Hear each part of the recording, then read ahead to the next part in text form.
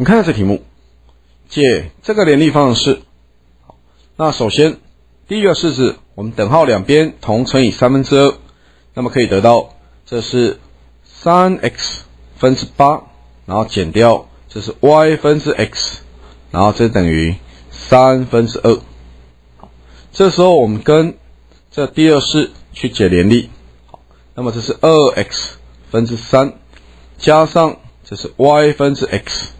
然后这等于负的4/11。这时候我们两式相加，那么得到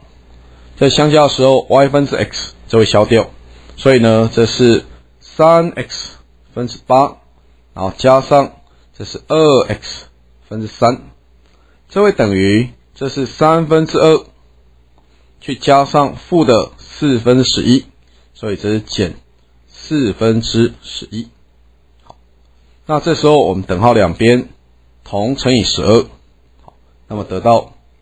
3x 分之8乘以12，那么得到这是 x 分之32，好，加上 2x 分之3乘以12，那么得到这是 x 分之18，好，那么等于2/3乘以12，这是8，然后减掉4/11乘以12，那么这是33。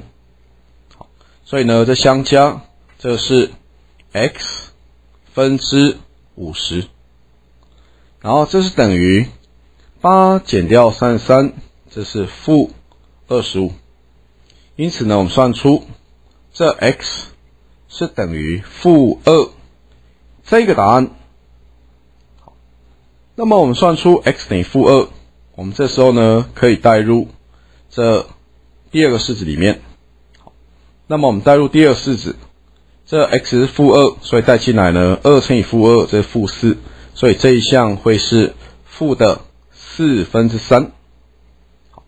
那么加上这是 y 分之负2，所以这里我们写这是减掉 y 分之2。好，那么这会等于这是负的4/11，所以呢，我们把 y 分之2移项过来，这负的4/11移项过去，那么得到这 y 分之2是等于这变成是4/11去减掉4/3，所以呢，这会是4/8，也就是2。因此呢 ，y 分之2是等于2，那么我们算出 y 是等于1，这个答案。因此呢，我们算出 x 是等于负2，y 是等于1，那么我们要计算 x 加 y 之值，那么就是等于负2加1，所以答案是负1，这个答案